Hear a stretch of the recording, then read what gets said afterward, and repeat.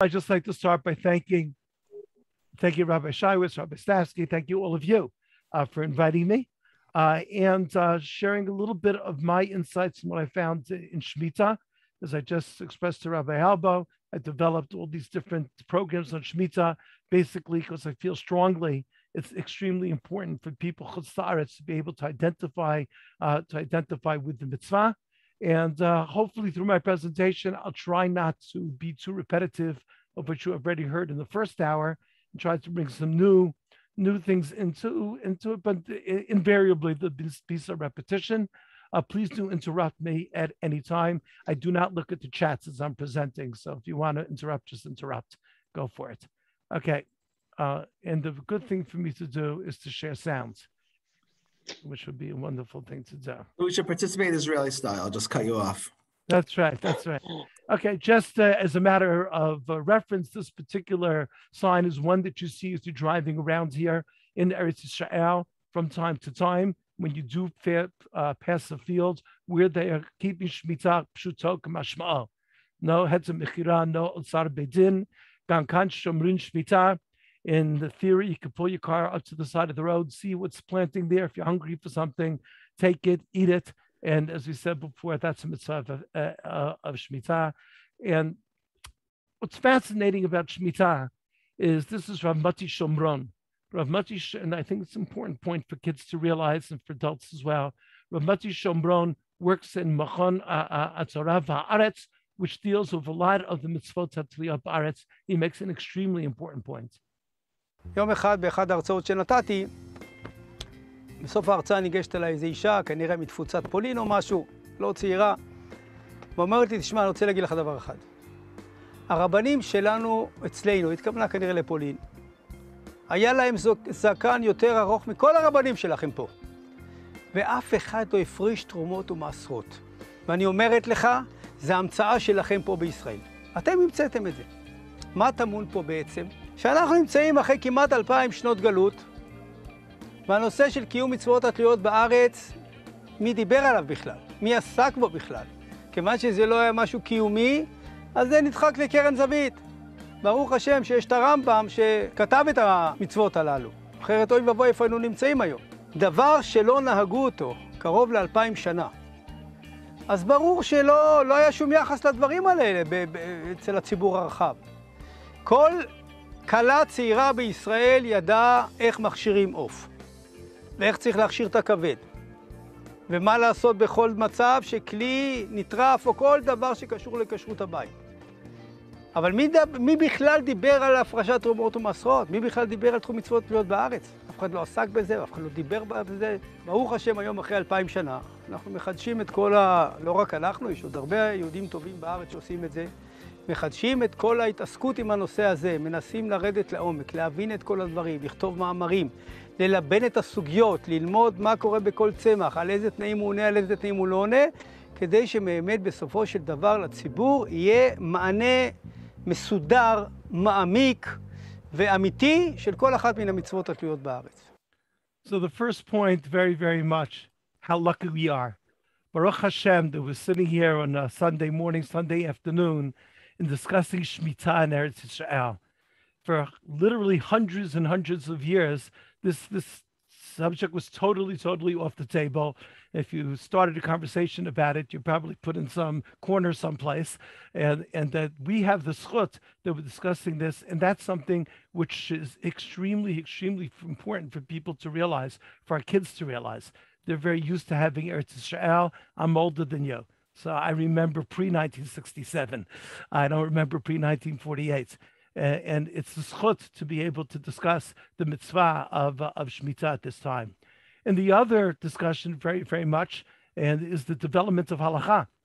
In other words, in Shabbat, every Rav and every shtat wrote a tshuva about Hilchot Shabbat through the years as different situations arose.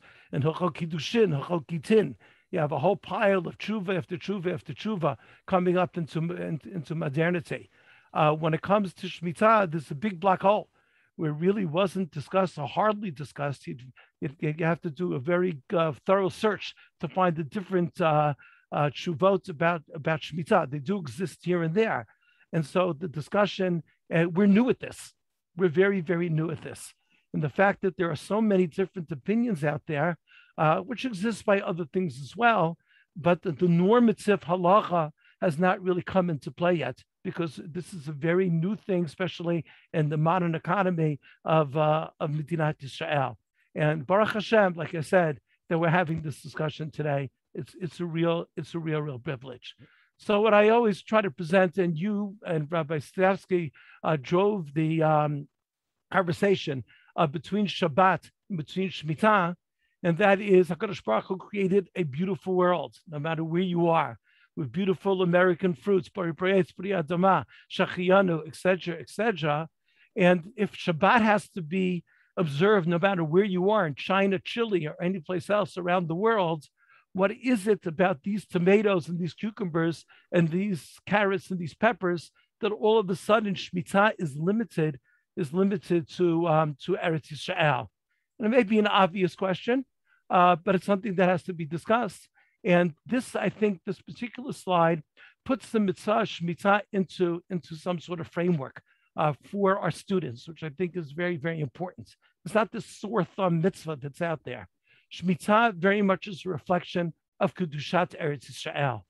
And at the end of the day, if after all the details of Shmita and everything else are long forgotten, I think that the essence of what we need to go ahead and we need to communicate to Dor Haba, for the next generation, is the centrality of Eretz Yisrael to the Jewish experience.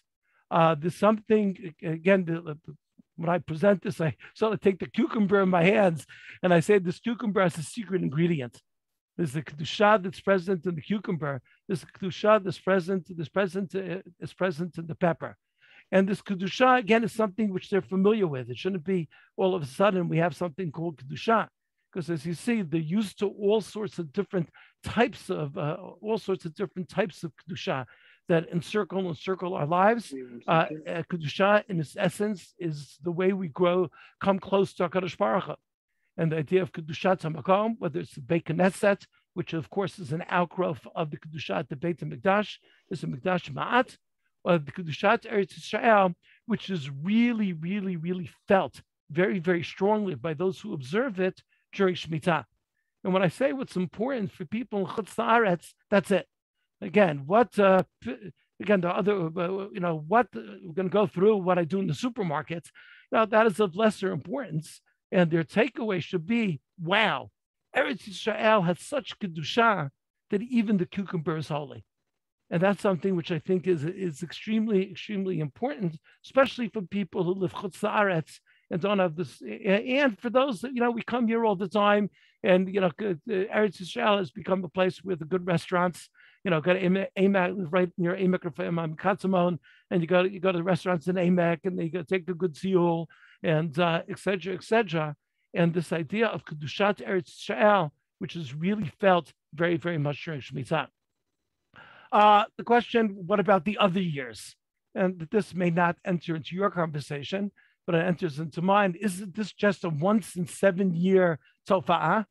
And of course, the answer is not. Is that we do have Trumot and Ma'asrot. And I do try, but Trumot and Ma'asrot in my life is, and again, those of you who have visited Eretz Yisrael or even have lived here for a certain period of time or came to study Shana Ba'aretz or Shanatayim or whatever, it's very doubtful whether you had occasion to actually take off Trumot and Ma'asrot. And the reason is that this label that exists on this bag of carrots, for sure, Trumot and Ma'asrot Kedin. So, I guess it goes comparable to Melicha. Again, my mother even used to salt the chicken at home. I remember we used to have the kosher salt, and then the kosher salt was relegated in the wintertime to spreading it on the ice, because the kosher salt was very good at melting the ice also. But in its original state, they still sell that diamond kosher salt. They still sell it, the koshering salt. So again, the Trumot and Ma'asrot are not necessarily done at all by a balabas. 99% of the things that you buy, I don't want to get into, if you stop at one of the roadside stands and buy from an Arab, that's a whole nother story. But who for sure Trumot and Ma'asrot Kedin. I'm lucky enough to own a kumquat tree. And I do have an annual kumquat harvest, which takes place usually in January. This is Chavtet B'Tevet of Tashim Bey. And so I have the unique privilege of every year of going ahead and being mafresh trumot u'ma'asrot and saying the bracha mafresh trumot u'ma'asrot. But that's not something which is necessarily felt by people here in Israel at all. I'd say the average Israeli probably doesn't even know that trumot u'ma'asrot are taken. The history of Shmita, I think, is also something which is very integral. Rabbi Shaiwitz mentioned the famous Gemara, course, which builds on the Tochacha B'chukotai. There's a direct result of lack of keeping a Shmita is Galut. And that's why you have a number of different interesting things during the times of Bayit Sheni, which could be of interest. First is the Amanah of Nehemiah in Perek Yud Pasuk Lamed Bet. You all well aware of the Matzav Haruchani in Bayit Sheni, especially at the beginning. And he stresses two things, which is interesting in terms of the symbiotic relationship, but he stresses Shabbat, and he also stresses Shemitah. So we see that the Nehemiah sort of like got the memo that in Bayit Rishon, that was a failing somewhere along the line, the proper keeping of Shemitah. So he felt that keeping the Shabbat and keeping the Shemitah were important. You have a reference to Shmita and Sefer HaMakkabim, so that takes us into the Chashmoneh period. You have a reference to Shmita in Josephus as well, which takes us more towards the end of the Bayit Sheni. So we don't know how many people were keeping Shmita, but certainly there are interesting references that at least during the times of Bayit Sheni, there was certainly a kihila, there was certainly a group of Jews that were adhering to the mitzvah of Shemitah. As I said before, if you look beyond Bayit Sheni, and so there are some discussions, certainly in the Mishnah, extensive, but in the Gemara, you don't find much about Shemitah. But something interesting is in the Shalah, and this appears he came to Yerushalayim in 1622. Now there were Bodedim that came to Eretz Yisrael. The vast majority of the Bodedim were Plitim of the Inquisition, and not necessarily the Eastern European Jew. The Shalah comes, and he comes to in a year Shemitah, and here already, interestingly enough, is when the Heter Mechira already started to get some traction. The Gedolim of the Sfaradim already in the 1600s came up with this idea of Heter Mechira. It's not a recent invention. But the Shalah is very reluctant to engage in. He says, I'm coming to Eretz Yisrael after all these years, and I shouldn't keep Shemitah. And HaKadosh Baruch Hu, Yom Ali, HaKadosh Baruch Hu, Lama Batam B'Makom Shayitza Patur Mizeh U'Batal Makom Achiyov. Why did you come here if you're not going to keep Shemitah? So it's a challenge. The challenge was come back to our land after so many years, and there's certainly a she'ifah, there's certainly a desire to go ahead and to keep Shemitah. Another fascinating subject, which I guess I find it interesting to talk about. How do we, because we had this long lull, how do we even know when Shemitah is? Because no one was keeping track. Nobody was here to keep track. The Jews, Chutz La'aretz, were not dating their shtarot or anything in the years of Shemitah. There are a variety of machlokasim of the Gemara about the relationship of Shemitah and Yovel. But one fascinating thing, you take this year, 5782, and you divide it by 7, the remainder is 0. And this is just a great mnemonic device. Obviously has no bearing halachically, because Shemitah didn't start with Adam Rishon, and therefore Briat HaOlam is irrelevant to this particular cheshbon, but it's still a fascinating happen chance, serendipity, call it what you want, or hashkacha, that this is a good way of figuring out that this year is Shemitah. But we do know that the first Shemitah actually took place after the Zayin Shanim of Kibush, Zayin Shanim of Chiluk Eretz Yisrael. So it comes into 21 years after Yoshua crosses the Yarden is when you have the first Shemitah. So it remains a little bit of a mystery of when Shemitah is. So the Gemara does have a bookmark for it, which is very helpful. The Gemara in Ta'anit has a bookmark and tells us that the Churban Bayit Rishon and Churban Bayit Sheni was a Motzei Shviat. It was on the first year of the next Shmita cycle. And here you have an interesting nexus between Jewish history and halacha. Those of you a little bit more into Jewish history will not necessarily agree that the Churban Bayit Sheni is 3830. Simplicity's sake, this is the more or less consensus date, even though there are many different opinions, which would make Shnat Shmita 3829, 1,953 years ago. Take 1,953 divided by 7, and the remainder is 0. And so that is the way that we figure out our Shnat Shmita.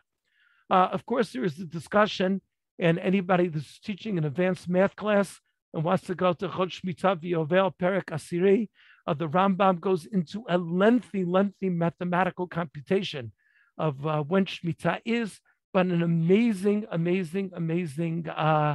lesson for all of us, because he comes up in Halacha Vav and he says, "Lefi cheshbon zeh shana zu she'ishnat elef u'mea v'shev l'churban hi shnat Shmita." That was the Rambam's cheshbon. He had a certain reading of the Gemara, but if you look in Halacha Chet, he mentions that everybody disagrees with me. Now, those of us who are familiar with the Rambam, that never stopped him before, that everybody disagrees with him. He's very brave to state his opinions.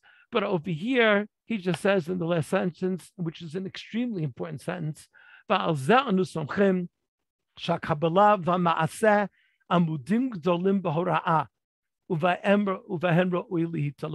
if everybody's saying that this Shana is not Shmita, but it's Mosei Shviat, I'm gonna tip my hat to them, and I'm gonna go along with it, and I'm going to accept their cheshbon. Even though historically there were certain people that came and said we should have a Sveika de Shmita, but they were summarily dismissed, and therefore we haven't agreed upon Shnat Shmita.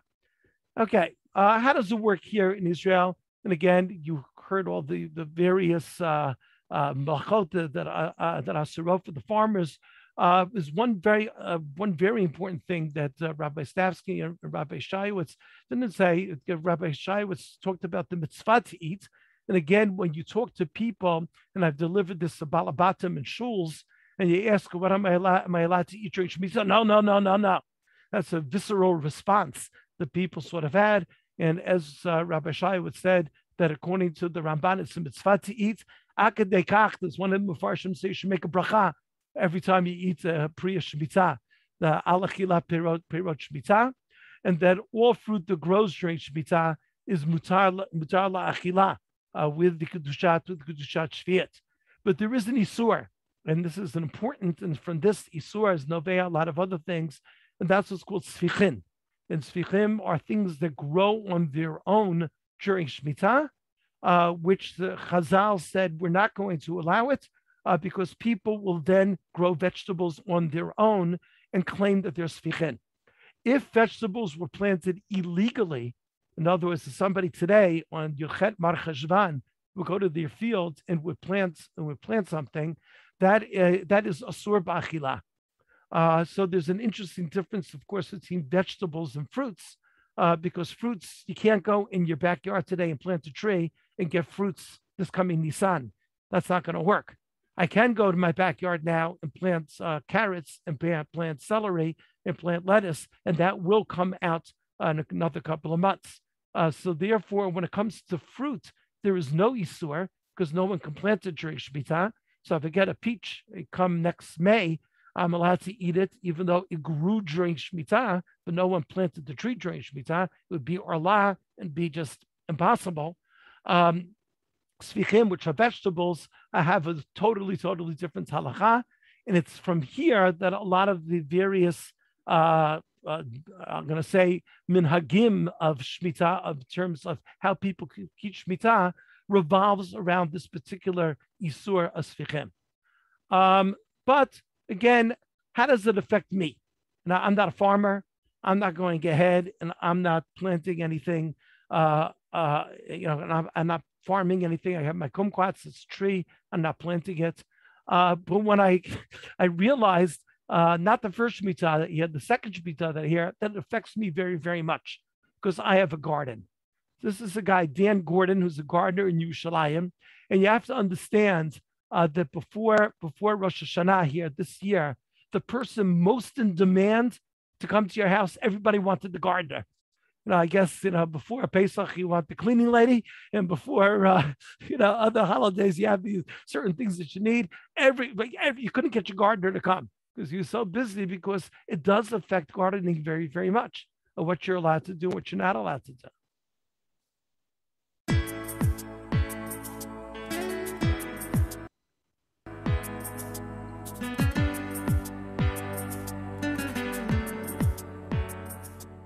In my occupation, there is inherent within it something called Shabbos. I get a year of rest. Like the Shabbos of the week, I have the Shabbos of the year, so I get a year of rest. So there are certain things that I'm able to do, and certain things I cannot do in the garden during the Shmita year.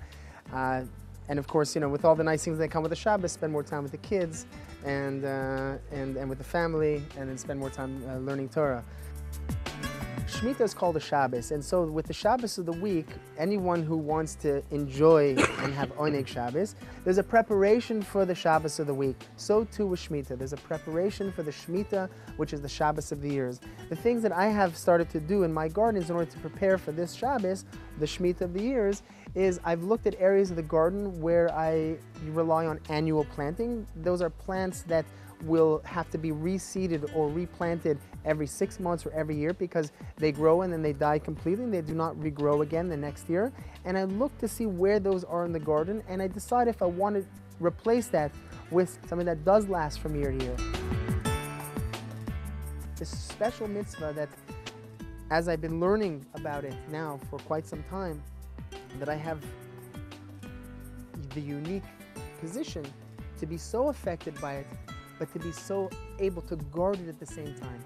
So I'm the closer we get to the Shmita, there's a tremendous excitement that's swelling up inside of me. That it's like almost Shabbos. How excited we are for Shabbos. That's how I feel. Baruch Hashem.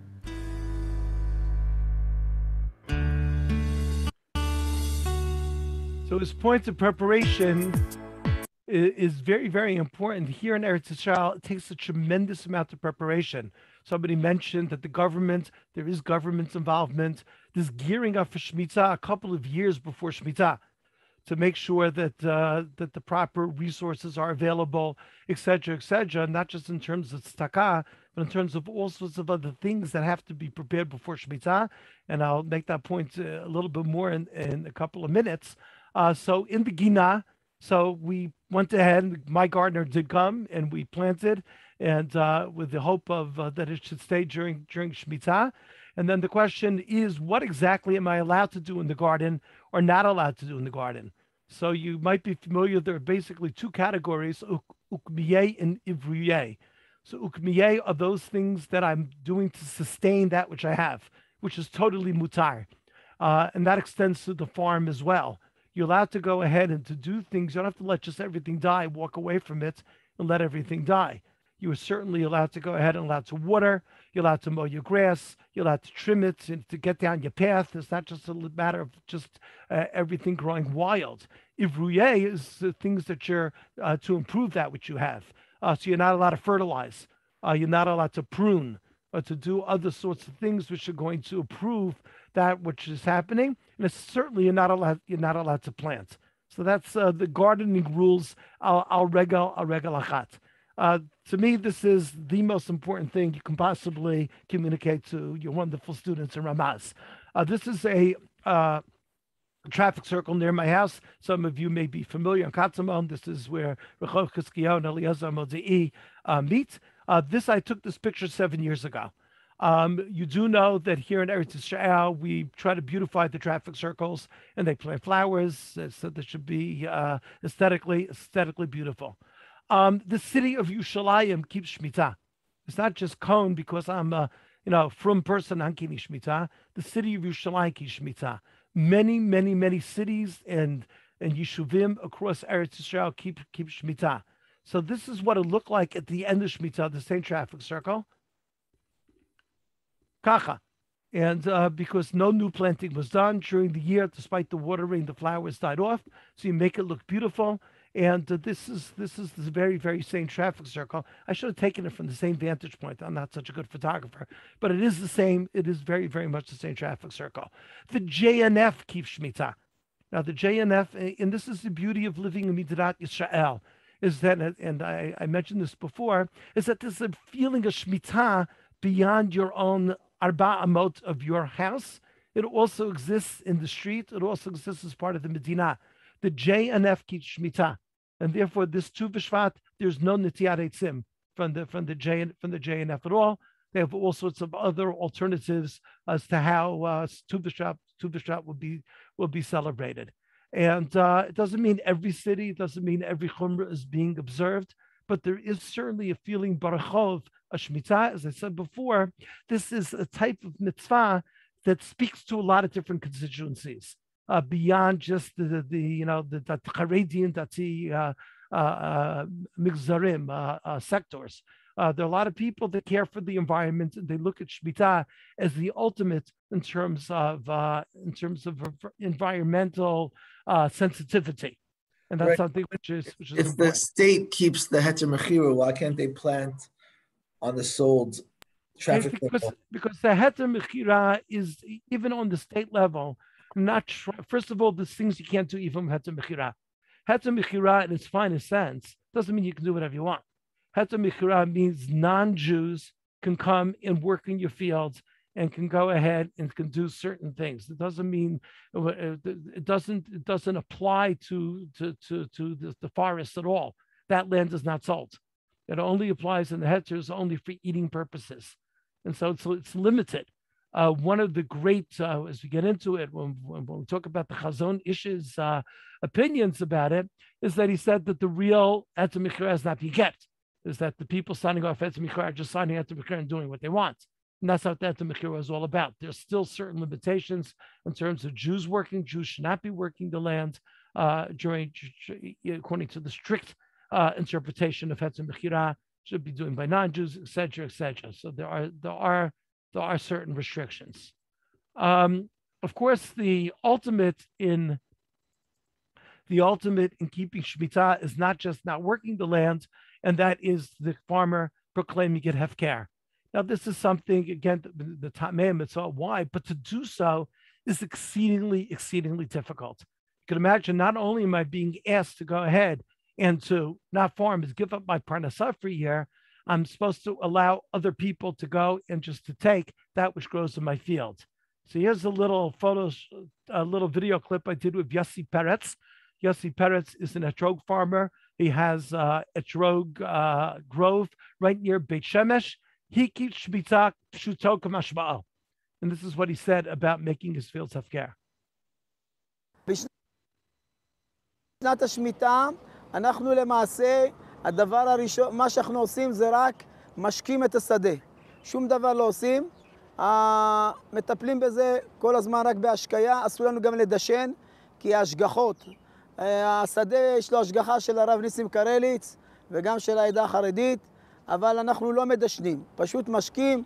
יש את העניין הזה של קיומה ולעברוי, אבל ממש רק כדי להחזיק את העצים, זה משקים במשך כל השנה.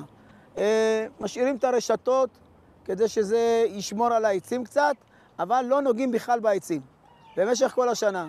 כשמגיעה שנת השמיטה, אנחנו שמים פה שלטים גדולים, בשלטים האלה כתוב שהשדה הפקר, אפשר לקטוף כל אחד לצורכו, לא למחירה, וגם אנחנו משאירים פה מזמרות, כדי שלא יפגעו בעצים, כי חשוב לנו שיקטפו, אז כל אחד נכנס, לוקח מה שהוא צריך ויוצא.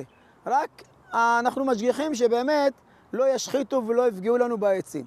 זה מה שאנחנו עושים בשנת השמיטה, אבל הכל הפקר, מי שרוצה בא, נכנס, כותב ולוקח. ואני חושב שהעניין הזה של לקיים שמיטה בארץ ישראל, אפילו שזה כרגע מדי רבנן, אבל זה חשוב מאוד, זה גם מחזק את כולם ואת כולנו, וגם אנחנו מנסים לצרף עוד חקלאים שישמרו את עניין השמיטה. אבל אנחנו לא מודאגים, בורא העולם מפרנס אותנו. So I went to his יוסי פרץ. בשנת השמיטה אנחנו... Okay. I went to his etrog grove, and so anybody who's around here in Eretz Yisrael next summer, You can go together, you get a free etrog. Again, they do not grow as well when they're not tended to. That's just the nature of it. And certainly, talk Rabbi Shai spoke about next year. Everybody can have a field day next year with the etrogim chutz la'aretz. What you do and what you don't do when they come from Eretz Yisrael. That's a whole nother subject, which the kids will invariably ask, well, does it affect me? And so and there are certain, again, there are certain ways that it could very, very well affect somebody. This is not Yossi Peretz's etrog grove. This is just a stock photo of an etrog grove that was left to grow during Shmita and hefker. And it's for the coming. As I said before, at the outset, you do see these signs. I drove up to Herzliya last week along the road, especially along the fields of Kibbutz Shalavim. You do see these signs, and there are fields just the left hefker, the left just to grow during the year, and that certainly does happen. I have a question. From what you know, what's the percentage of the farmers or that actually keep shuto, meaning in the sense that they don't very low because very low. Most farmers are not dati. In other words, they're not doing it, and so therefore you're talking about just the dati sector, and not everybody in dati sector. So you're talking about the total number of farms. It's a rather low percentage of people that are keeping, farms that are keeping shmita pshuto k'mashma. I would assume it's also especially like smaller etrogim and wineries. Got it. A lot of the wineries they keep. Yeah, I'm assuming those who keep shmita, keep shuto is less of the those who are in the industry, the people who more have like a smaller field, or they have a few trees, or is it more like family? Not necessarily. Not again. You have different people. You have different people that are into it. You have different people that are into it, and so it's hard to tell exactly who it is. Sometimes you're surprised, but it's a small sector. So this is a sign that somebody like myself will put outside during Shmita. And again, I don't think this is really important to your students. Obviously, what you get to know here, right now we're involved in Shmita for vegetables also. Those of you that are doing Daf Yomi, this is what Daf Yomi has been the last couple of days, all about this. So he talked about, again, Yossi Peretz talked about people harming the trees. It was just in today's Daf. How people during Shmita would harm the trees, and it was a problem that the trees wouldn't recover for 2 or 3 years after Shmita. So on the fruits, it's only a fruits after Tu V'Shvat. That's a whole nother discussion. But you see somebody putting out a sign of Pashanah Shvish Tishbot, Haparot Tefker Kedisab Brashot, come to my backyard and take my fruit gesund to hate. Okay, so the main problem here is what we're dealing with in Tafshin Pei Bet in 2021. How does Shmita fit into our modern economy? We can imagine maybe you're trying to buy cheni or in a total agrarian economy, how people could go. They can go out to their own yards and get food on a daily basis. You're allowed to pick from your own yard that which you need for 3 meals worth. You're allowed to go to your neighbor's yard. And we understand somehow how the Shmita might have worked. But how does it work today? So Rabbi Shai was talked about, I think what he talked about, etzot. The lingo here is pitronot. That's the lingo here is pitronot. How Shmita could possibly be observed. Obviously, Yavul Michul, Chutz La'aretz is a big piece of it. And a lot comes generally from Chutz La'aretz. And certainly it's ramped up during Shmita. Just things coming in, and you're getting the potatoes from Poland and the grapes from Italy and the whatever from Turkey, and that certainly is a easy pitaron. However, we are not helping the Israeli economy. We're helping the Polish economy, the Italian economy, and so there are people here that want to help the Israeli economy. So Chutz La'aretz is certainly not a l'chatchila within the Migzar Charidi. This is what's done. Yivol Michol. That's the Migzar Charizeh. Another possible source is in Yavul Nachri, is that there are Arab-owned farms. We generally assume, even though it is a subject of discussion, the accepted psak is that Yesh Kinyan Lavdei Kochavim Be'eretz Yisrael Lafkia Midei Shmita, that if a non-Jew owns a farm, then it does not have the Kedushat Haaretz regarding Shmita. In here, again, not to get into a political discussion, but you see the nexus of halacha and politics. Because Yivul Nachri, there's a very interesting discussion. Yivul Nachri in some sectors, wow, this is great. We'll just buy from the Arabs. Hakol Tov. We won't have to deal with any of the restrictions, Sfichin, Kedushat Shviat, etc., etc. We'll get it from the Nachri. And there are other people who will not do this based upon the political stand. How can you dare support the Arab sector? You have to go ahead, and halakha cannot possibly demand this of us. And so you have the interesting nexus of politics and halakha. There's a very famous case which is mentioned, but unfortunately a real case where there were different family members who couldn't eat at the same table because one refused to eat the Yivul Nachri and the other one refused to eat the Heter Mechira. And so the family couldn't get together during Shmita.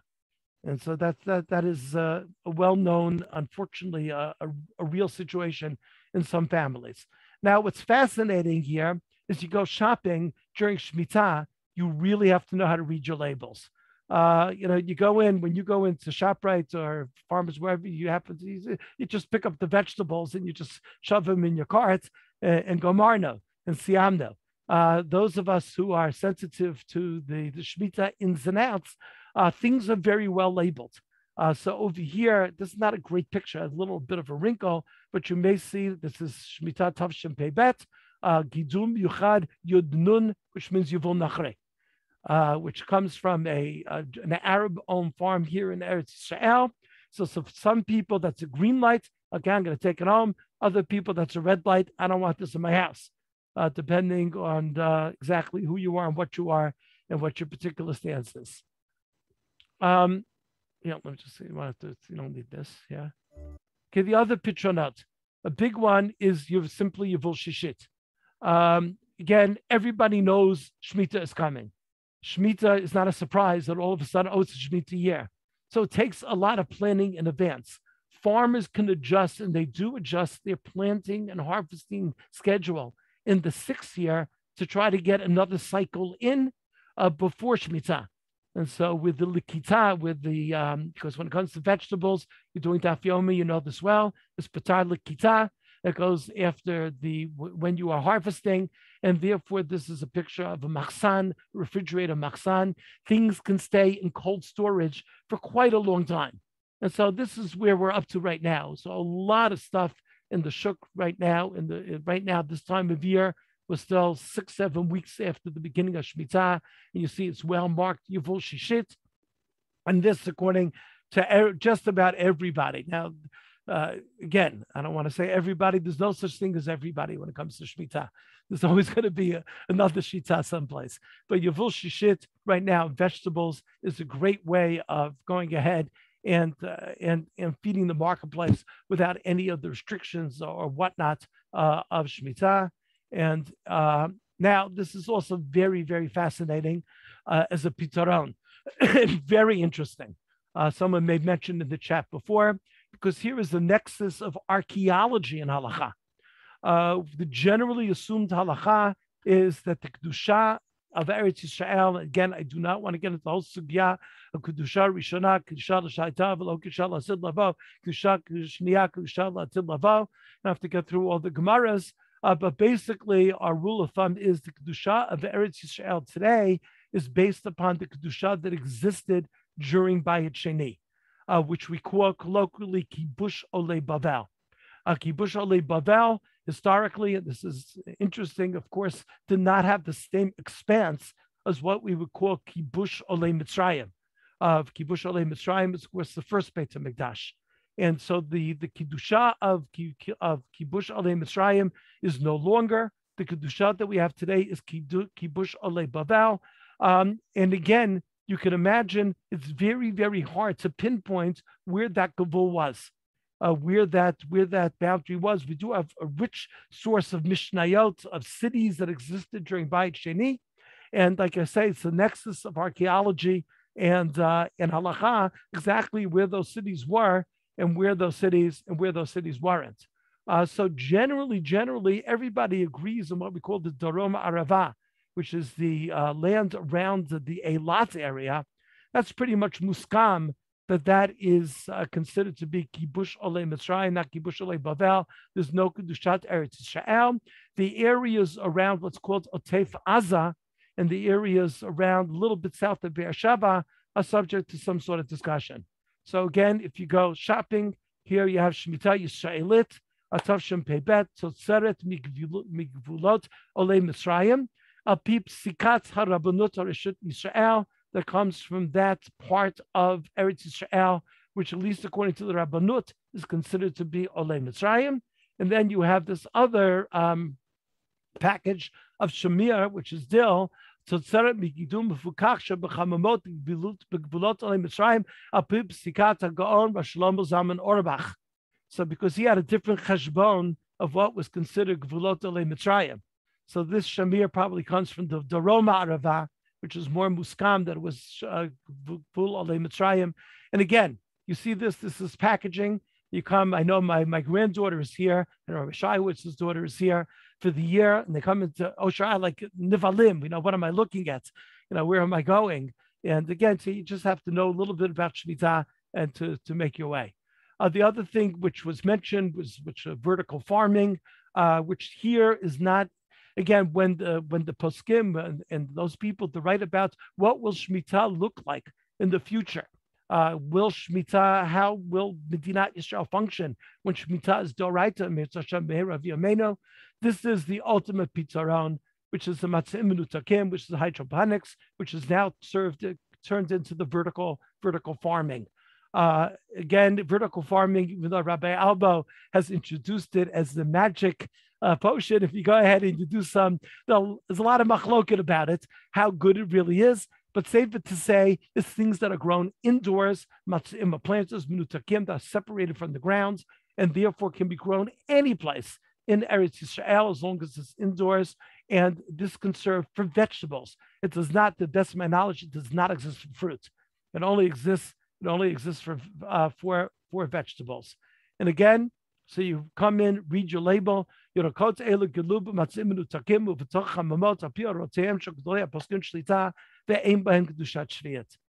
this is another pizarah. So the also in here just gidul hydrophony, which is I guess hydroponics in Hebrew. I guess apparently is hydrophony. So this is another way of bringing all sorts of things to the shuk. But in all these different pitronot, we have left one person out in the cold, and that is the average Israeli farmer. And this is Shammai, who I interviewed, and he'll put it better than I can in terms of the dilemma, and he's of the religious farmer here in Eretz Yisrael during Shmita. כל עם שיושב על ארצו צריך שיהיה לו חקלאות, כי זה, זה לחם, זה האוכל שאנחנו אוכלים. ואם אנחנו נשבות בשמיטה לגמרי, למעשה הנוכרים יתפסו את מקומנו. על אחת כמה וכמה, החקלאים שמייצאים לחוץ לארץ לא יכולים להתנתק שנה מהקונים שלהם בחול. אז חייבים למצוא את השילוב. מצד אחד לקיים את המצוות כמו שהתורה ציוותה עלינו, מצד שני למצוא פתרונות הלכתיים. התורה שלנו היא תורת חיים, וחי בהם.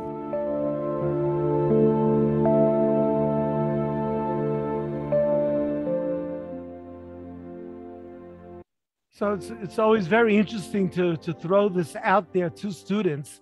Okay, what do you do? How do you handle this? And see what solutions they come up. Of course, someone mentioned, okay, we can just support the farmers to some extent.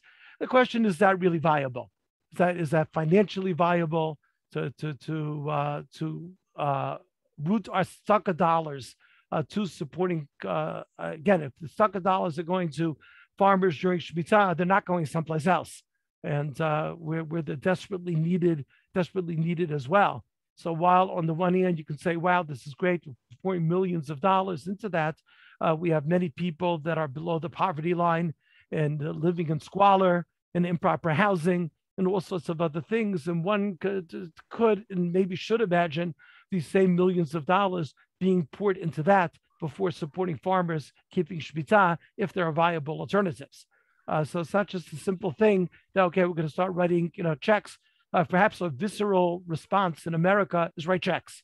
I don't know if that's really sustainable in a lot of different ways, from an ethical point of view and from a practical point of view. Zach, I see your hand is raised. Yeah, I had a question. What do you, from an economic point of view, do you know what proportion of the economy is agricultural? Because obviously 3%. 3%. Right, and is that decreasing? Because I imagine yes, more 3%. If you read the news over here, right. There was just a whole thing with the budget. The Sarah is now Victor Lieberman, and the prices here for fruits and vegetables are sky high, much higher than they are in any place else in America, in Europe, and obviously fruits and vegetables is more BCC for the average Israeli household. And in an effort to go ahead and to bring down the prices, one of the things Lieberman wanted to do was to take away the taxes on imports from various vegetables to bring the prices down. Because again, certainly one theory is that the farmers are just taking advantage of the situation, and there's too many middlemen, etc. We have to increase more competition. If there's more competition, prices will come down, at least in theory. I'm not an economist. I'm not going to, but and the Chaklaim went crazy, and then they had the whole question over here: is how much do we need Chaklaot? We're out of the era of Jaffa oranges, and so so the oranges will come from Greece, the oranges will come from Turkey, and they won't have Jaffa oranges, and they won't be. There's a soft spot in the Israeli heart and in every Jew's heart, for the Chakla'i of 1920 and draining the swamps and et cetera, et cetera, et cetera. They talk about the Netziv getting the etrog from Eretz Israel and, in Russia, and they're going crazy. Wow, this is unbelievable. And so there's a soft spot, but the economics of it really demand it. And on the other hand, we know from our precarious security situation, you don't want to find yourself in a situation where you're totally batata achirim on your food. You want to be able to feed your own population, at least Jaffa oranges, if nothing else. And so you have this tug of war going on within the economic sector, nothing to do with Shmita, as how important is agriculture to Medinat Yisrael 2021. And that's a whole nother question. Right. Save it to say that thing was taken out. Lieberman lost on that, and they're not going to allow the imports to come in. And just a continuation of that question: if Israel finds, especially as high tech becomes more and more important and agriculture becomes less important, which is normal for any first world country, how's that going to play into the relevancy of Shmita? Well, you're still going to. It will become again more chutz la'aretz things and more irrelevant in a certain sort of way. Absolutely. Again, you're coming everything but chutz la'aretz. Again, but as I said, there is still a relevance to Shmita, which is important in terms of your gardens, in terms of out there in the public sector. It's never going to become irrelevant totally. It may be that by the time it comes to Daraita, we'll be getting 99% of our stuff for chutz la'aretz. Now, there is a Gemara. The Rabbi Shai was aware of where it is about that they were not Mekadesh Beit Sha'an during Bayit Sheni in order to have a source of things coming from chutz la'aretz. They were aware of it early on that they needed these other sources of produce during Shmita if everything's going to be mushpat. But that's a whole nother discussion for another time. So despite the discussion beforehand about the Karen Shviyat, I personally don't like it. I don't think it's sustainable. I don't know if it's good use of stucco dollars. I can imagine stucco dollars, again, I know it wouldn't go, but there are people living in squalor, all sorts of different Torah institutions, other institutions that are need stucco dollars. I don't know whether it should be flowing into Shmita farmers or not. It's a siman she'elah, and an ethical, moral, if there are other ways about it. And there may be other ways about it. So it was mentioned, was heter mechira. You may be aware that even though it had its origins in the 1600s amongst the Sephardic poskim, where it really came to bear is when we came back to Eretz Yisrael in an organized fashion. Baron Edmund de Rothschild goes ahead and he establishes a yishuv, what basically became today's Maskeret Batya. Batya was Baron de Rothschild's mother, and therefore he renamed it when she died Maskeret Batya. It was originally at Kron. It's right near Rehovot, and comes to Shmita of Tzarmat. He brings over religious farmers. He trains them in farming. They start a yishuv, and they come to 1888, and these religious farmers want to keep Shmita. Came to Eretz Yisrael, want to keep Shmita. Baron Rothschild said, "Get out of your mind. Keep Shmita, you're going to go broke." And so it came to a head, and the idea was floated of selling the lands, similar to Mechirat Chametz. And that, again, is interesting to talk about the difference between Mechirat Chametz and the Mechirat Karkaot, but it is often referenced as a Ke'ilu or Makar. And this might have been the scene in 1888. You can imagine, this is a reenactment, obviously.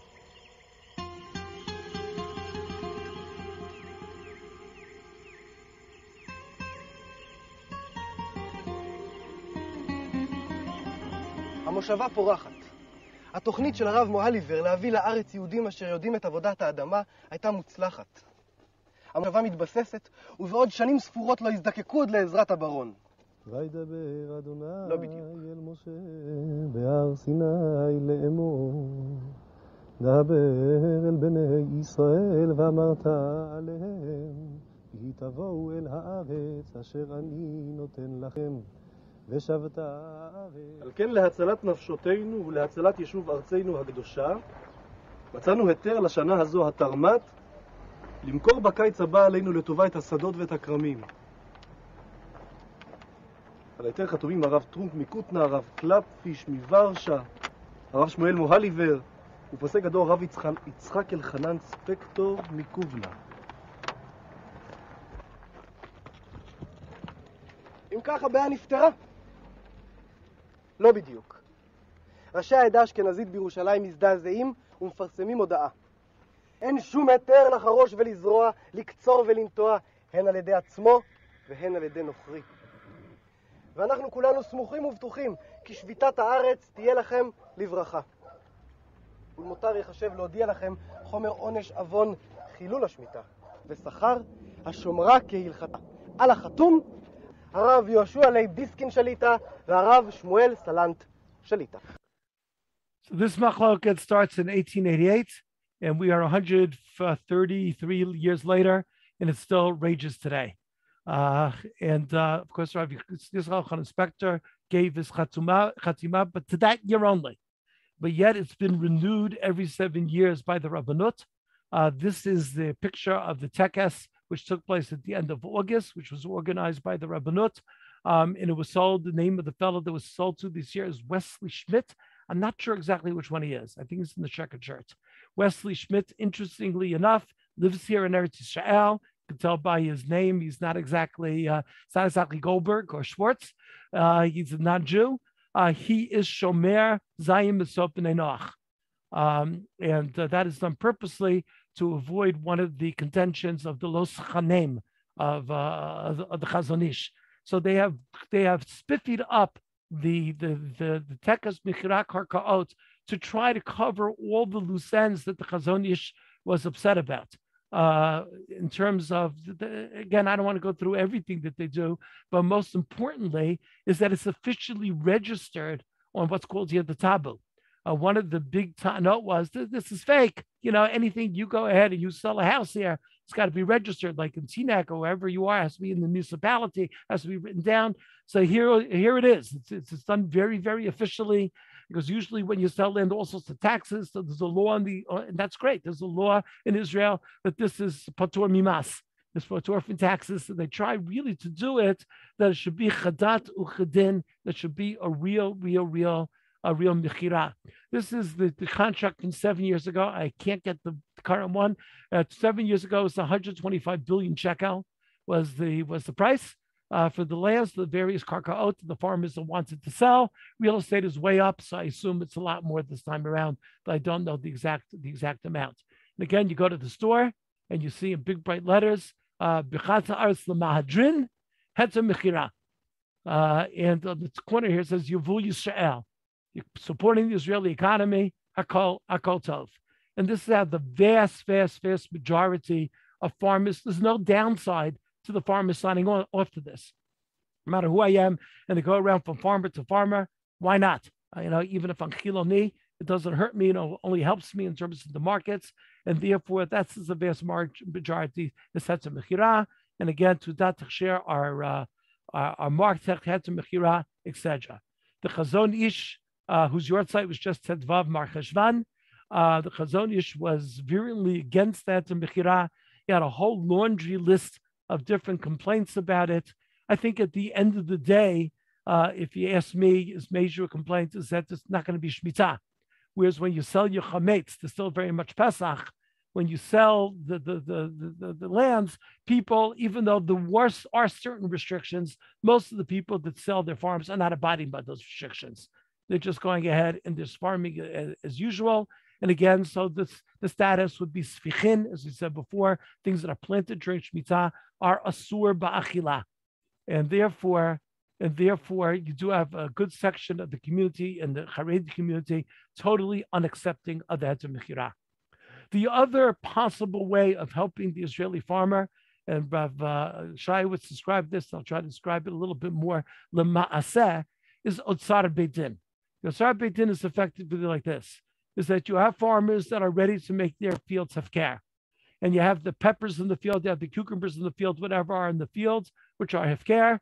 And in theory, what would happen in a Shmita society, I would go pick the peppers in the morning, and I'm allowed to take for that day. So I pick 4 peppers and come home, and that would be the way Shmita would work.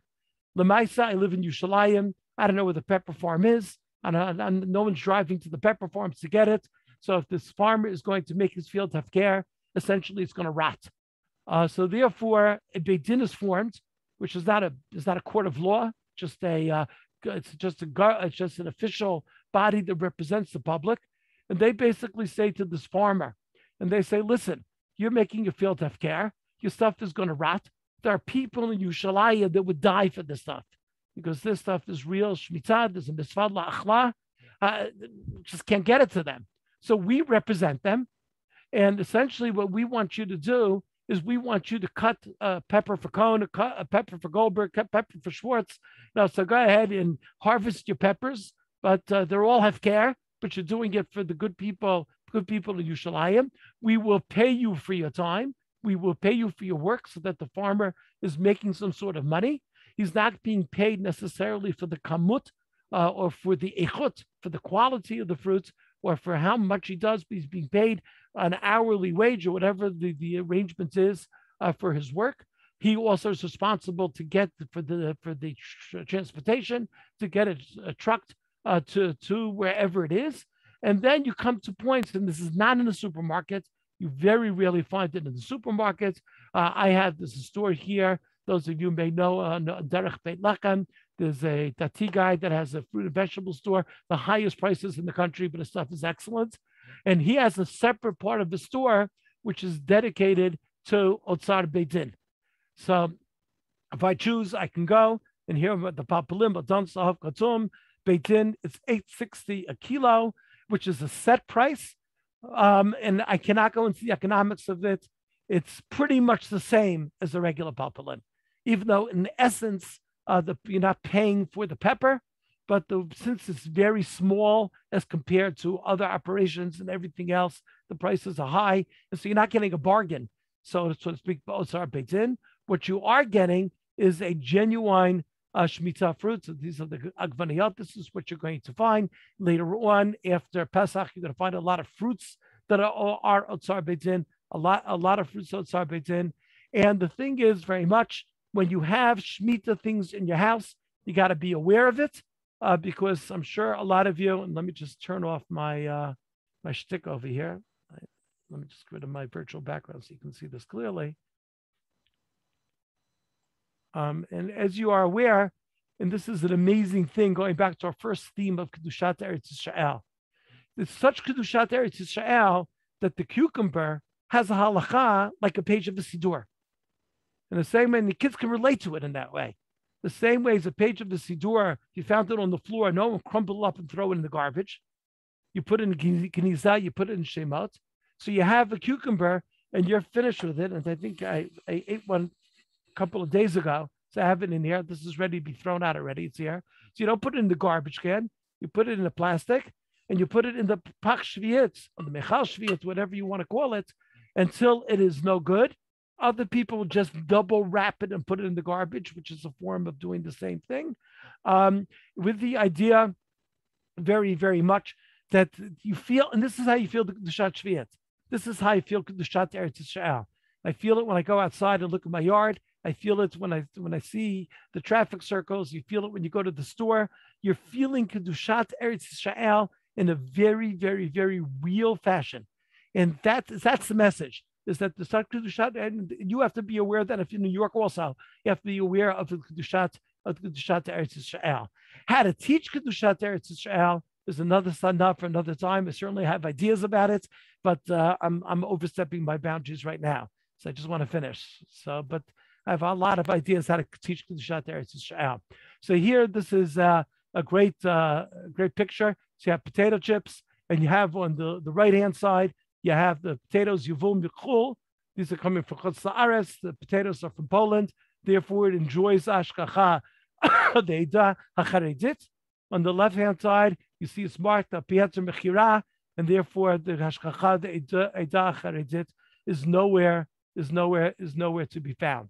Just to finish off, this is Ged Yossi Peretz speaking about his interaction with Shmita.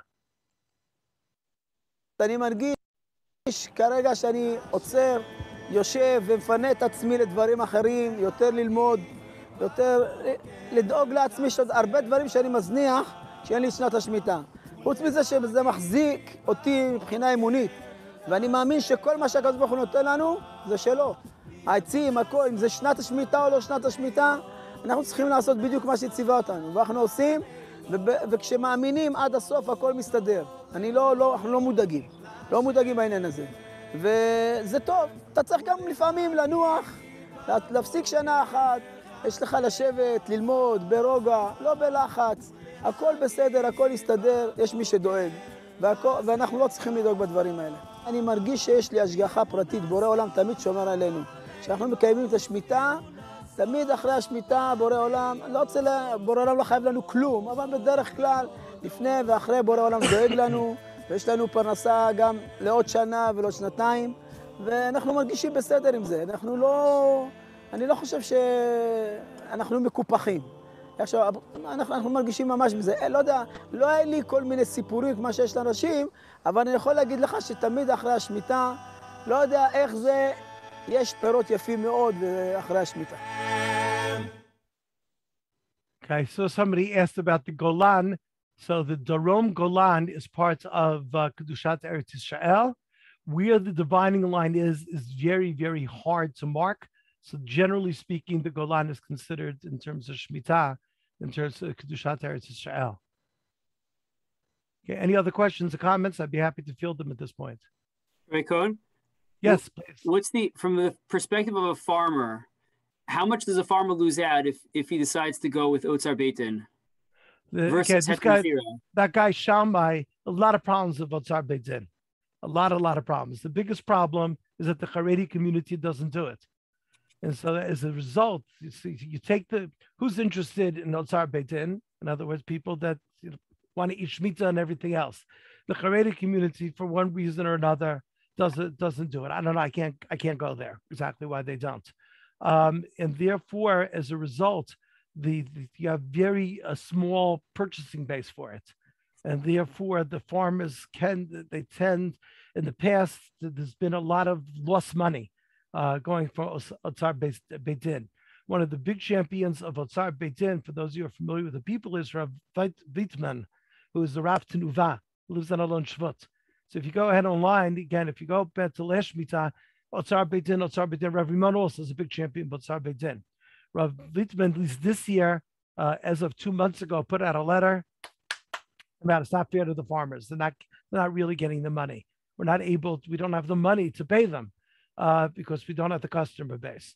What they tried to do this year, and I assume it's happening, is they tried to get a big customer, and that was Tzahal.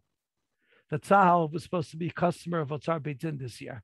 And obviously, that's one of the biggest customers in the country, if not the biggest customer in the country, which is supposed to give a little bit more traction.